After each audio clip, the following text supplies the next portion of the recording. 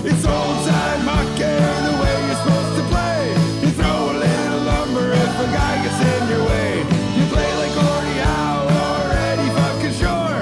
We can't all be Gretzky's, the Muse or Bobby Orr's. Hey! And we get the whistle, and now we've got Kastelik trying to go here with Daniel Dore. Kastelik's trying to work with the left, and now we'll go with the right, and Dore comes back, and wow. Two pretty good ones.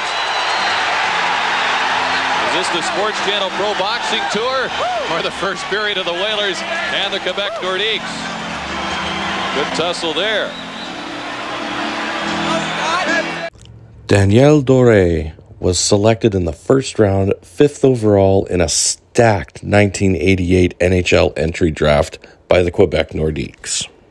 Quebec easily could have chosen Jeremy Roenick, Rob Brind'Amour, Teemu Selanne, Alexander McGillney, Mark Recchi, Rob Blake, or even Tony Amonte, but they decided to go with what so many Quebec teams have done in the past and draft a Frenchman.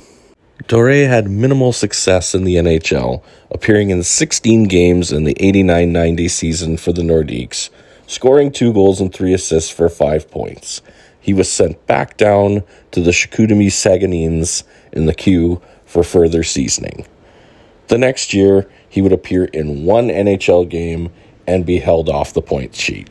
He would spend the next 3 years of his career being bounced between the AHL, ECHL, and all the way down to the Colonial Hockey League, playing for the Chatham Wheels in 1994, at which point he would retire, and he would spend a few years playing roller hockey and then get into scouting for the Boston Bruins during the 96-97 season, a position that he held all the way up until 2007. Soon after that, he would get a job as an amateur scout with the New York Rangers and would retire in 21-22.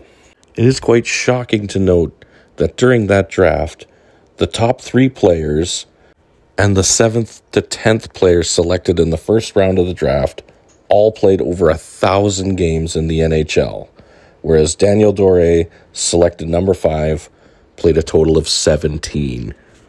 It's old time hockey.